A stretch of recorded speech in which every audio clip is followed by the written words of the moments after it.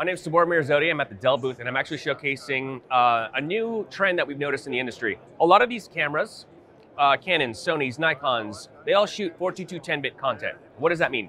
All these cameras shooting 422 10-bit is a codec that's on these cameras that are very difficult to play back. And what I mean by playback is, when we bring all that footage in to DaVinci Resolve or Premiere Pro, it's very difficult for the hardware to play that back. It's always CPU bound. Well, with NVIDIA's Blackwell generation, we actually accelerate that content on the hardware level. What does that mean? So to demonstrate that, what I did was I actually created a podcast. And typical podcast has a 4-camera shoot. And you have, for example, there's a shot right here, close-up of me, close-up of my buddy, a wide shot, and a specialty shot. These are all 4K 422 10-bit clips that were directly off the camera.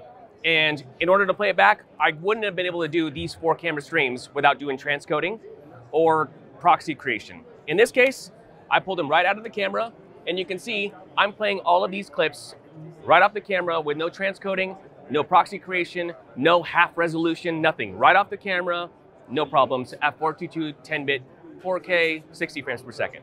Now, I wanted to take it a step further because this podcast is about tech and cars. So I was like, all right, this would be fun to take the car to the racetrack and outfit it with a bunch of cameras. So what I did was, just to push it, I actually ended up grabbing 9 of my cameras, went to the racetrack, and I was able to have all 9 cameras right off the SD cards, a Canon R5, Sony A7R5, FX3, DJI Ronin 4D, which I'm actually controlling in the passenger seat, GoPro Hero 13, an FX9, another GoPro Hero, and even a Red Raptor shooting at 240 frames per second in Red RAW.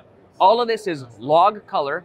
I'm color correcting all of this on the fly, and it's playing back with 0 lag at 422 10-bit 4K 60 frames per second.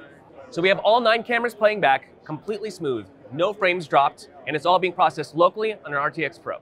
That's what we can do with Blackwell. It's going to accelerate pretty much every one of these camera manufacturers here.